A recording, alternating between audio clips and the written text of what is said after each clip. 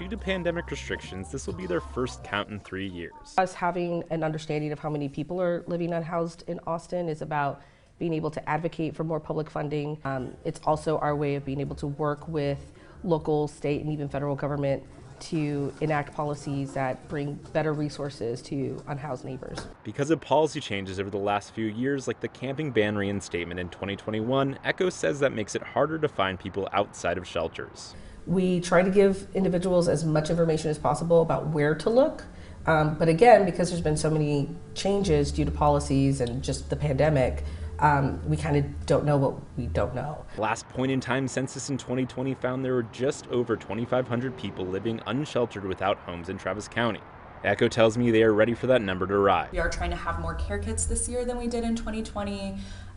We will not be surprised by there being an increased number because of that other source of information we have. But that said, we'll see what we find next week. Sam Stark in Austin, KXAN News.